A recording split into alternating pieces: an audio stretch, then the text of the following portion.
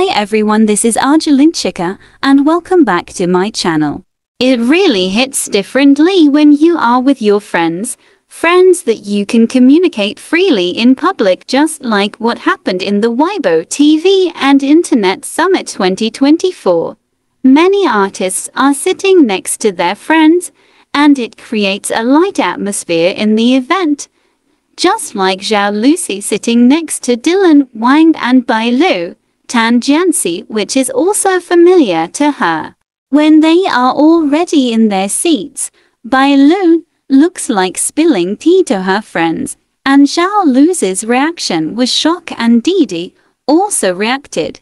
These photos became a meme about when you met your long-lost friends while spilling a tea. They have been so comfortable when one another. They are not stiff, or their actions are not calculative, they are just themselves.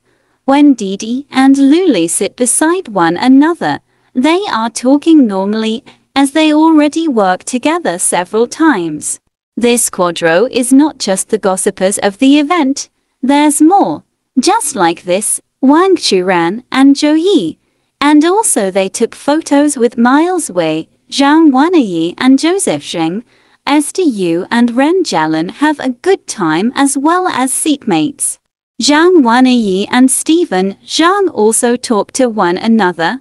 Brothers really looks good. At the backstage, Cheng Lei and Esther have a little good chat. As we remember, they worked together in My Journey to You. Esther Yu also interacts with Renmin. All in all, I really like the ambience of the event. It looks like everyone has a light feelings of familiarity, and they are all happy receiving their individual awards.